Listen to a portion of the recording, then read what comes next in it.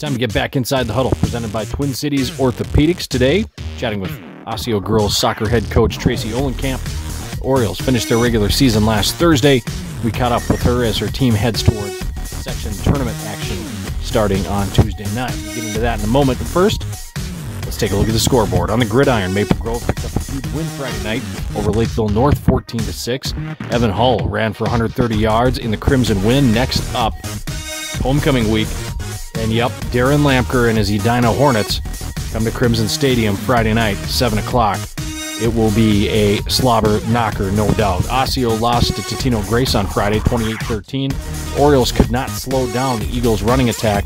The Orioles host Anoka on Friday night at 7 o'clock. In volleyball, Maple Grove up their record of 14-1 after wins over Totino Grace and Irondale. The Crimson round out their season this week, and their final week of the regular season, they face Anoka and Armstrong to close out the regular season. Osseo has won 6 straight games with victories over Totino Grace and Spring Lake Park last week. Number 3 ranked Champlin Park and Irondale await the Orioles this week, Tuesday and Wednesday, as they close out their regular season. In soccer, the regular season wrapped up last week, and now teams will head toward the postseason. Maple Grove girls picked up the top seed in Section 5. They'll have home field advantage throughout the tournament. They open up play on Tuesday night against the Park Center. Semifinal action takes place Thursday. Championship is a week from Tuesday, which would be October 17th. Osseo also in Section 5 is seeded 7th. They'll travel to Centennial to take on the number 2 seeded Cougars on Tuesday night.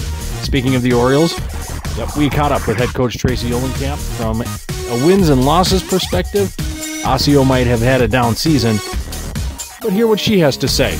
That's next, after this from our presenting sponsor, Twin Cities Orthopedics. This is Inside the Huddle on Maple Grove Voice. It takes a lot to bring down a Minnesota Vikings player, but when an injury occurs, a Twin Cities Orthopedics physician is on the field and ready to assess the situation. TCO is the official sports medicine provider of the Minnesota Vikings and proud to be a part of the new home of the Minnesota Vikings in Eagan. Best yet, the community can see the same great doctors at one of our 40 clinic locations across the metro. Visit TCOMN.com to learn more. TCOMN.com. Talking Osseo girls soccer with head coach Traci Ohlencamp, and final game of the regular season, senior night. I know there's a lot of emotion that goes into that once the final horn sounds. Is it hard as a coach to kind of watch these kids come through the program and then get them to the end? And I mean, there's got to be some emotion there for you too. Yeah, for sure, especially this specific senior group. This is my 4th year as head coach, so a lot of these girls started varsity their first year as 9th graders and were varsity starters as 9th graders. So now that they're seniors and still varsity starters and they've been with me the whole time, it makes it additionally emotional as compared to, my last couple of years as head coach.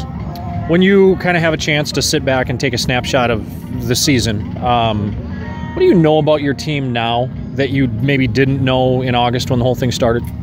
Well, I think we kind of joke about this, but I think we've learned that as a group we can be the most inconsistent group of soccer players and personalities on the field.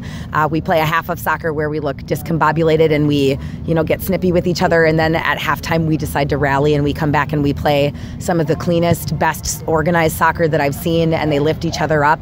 So I think we've really had that kind of Jekyll and Hyde experience this year where it's gone both ways in the course of one game. I know you talked about your seniors and, the fact that you've had them for all 4 years, a lot of them for the 4 years you've been here. You've also got a lot of young kids that are kind of just cutting their teeth and trying to figure things out. What kind of strides have they made over the course of the 2.5 months we've been rolling? Yeah, well, because I have so many seniors who've been kind of owning their field position for several years as starters, a lot of my younger players have been kind of forced out of positions that they naturally would have played.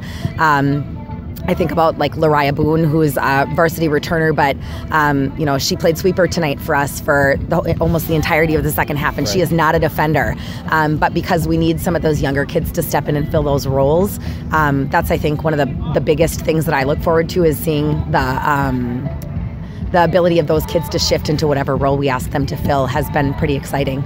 And they really have done it without question. I mean, they just work. Your team works hard. Absolutely. The one thing I can say about our girls is they are here for the program. They are all about the orange and black. It's never about, me as an individual player. It is about, what can I do for Osseo girls soccer? And that's something we've worked really hard to foster over the last 4 years. And probably one of the things I'm the most proud of. What's one thing as a head coach that you know now that you wish 4 years ago you had known? If there's just one. Geez, I think there are a lot of things. I think that in those losses, we need to continue to just find small moments of celebration and success, especially in a season like this that just hasn't gone the way that we've wanted it to. I mean, I think those first years I took those losses a little more personally and kind of missed out on some of those bright spots. I think about our Champlin game this year where the second half absolutely went upside down for us. But our bright spot of the game was when, Gretchen Nisler has this beautiful free kick in the box and Lila finishes, and there were 3 captains involved in that goal. And it was just an awesome moment. And as a coach now, I can learn to celebrate that bright spot, even though the game did not go the way that we wanted it to. Your keeper tonight played exceptional. I thought, it could have just as easily been, 7 or 8. And the fact that it was 3. Kind of talk about her progression too. Sure. And actually, I will say, that is a position that I feel super strong in. Erica, who played in goal for us tonight, is just a junior, so she has another year left in our program. Anna Corona, who was on the bench for us tonight, is just a freshman and is equally as talented in the net. I know that other schools in our conference I know that our conference champion school in our conference is jealous of our goalkeeping ability in this program. So Erica's come a long way. She's working on her ability to lead the team vocally. That's challenging as a goalkeeper, to be a positive leader, especially when the game is not going the way we want it to. And Anna's working on confidence with her feet and coming out and making those big saves. So we are blessed with both of our goalkeepers for sure.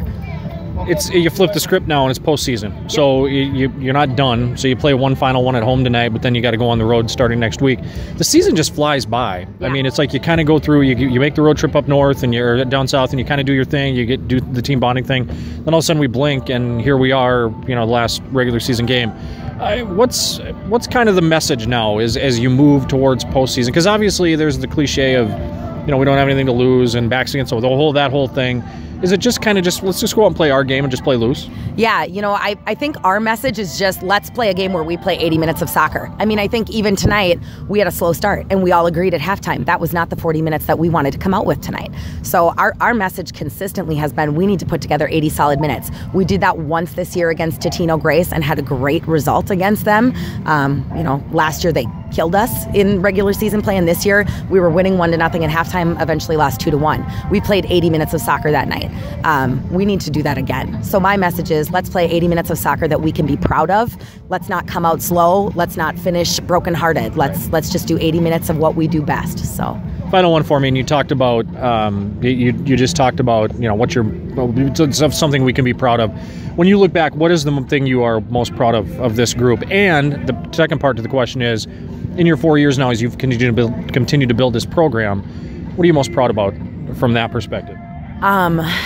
Gosh, I'm proud of them as soccer players. I think I've got really talented players. Several of these seniors especially can go on to play some college ball if they want to and should. And I hope that they play with me someday in Minnesota Women's Soccer League. But what I'm really most proud of is that on this team, I look at my entire roster of 21 kids at the moment, and there is not one kid that I would not hesitate to want to call my own daughter. Like they are good kids, they are good students, they work hard in school, they work hard on the field out here. We have practices that are fun and upbeat, and when somebody's having a bad day, they immediately pick each other up. I see them in the hallways, they all dress alike on game days, they have field buddies that they buy little presents for and leave little Post-it notes for. They're just good kids, and that's something that you can't coach. I think I'm really lucky in that way. Thanks to head coach Traci Ohlencamp of the Osseo girls soccer team, and thanks to our presenting sponsor, Twin Cities Orthopedics. We'll catch you next time inside the Huddle, right here on Maple Grove Voice.